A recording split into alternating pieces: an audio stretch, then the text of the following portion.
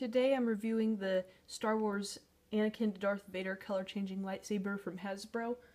I just had this delivered to my house and I already opened it because I was really excited because I'd heard good things about this, and I am very impressed. Whenever it first arrives, it's set in demo mode, so it's blue, then it changes to red. The Darth Vader breathing is really cool too.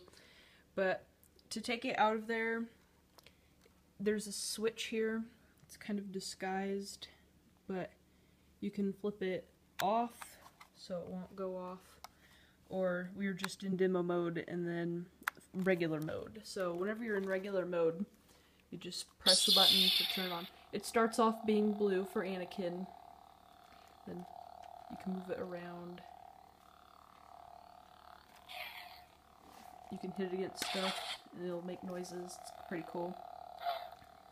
You can shut it off.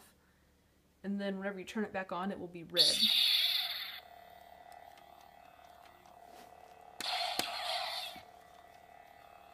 So it's pretty cool.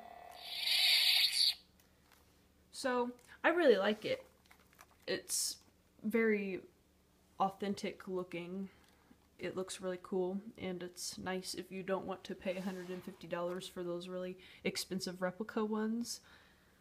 And so if you're wanting to be Anakin and or Darth Vader, I would highly recommend this if you're wanting a very durable lightsaber that looks cool and it lights up nice and stuff. The only thing that I was a little upset about was that it's not like the other lightsabers, like they, rise up like a normal one. It just lights straight up. It doesn't start from the bottom, but that's okay though. I could deal with that.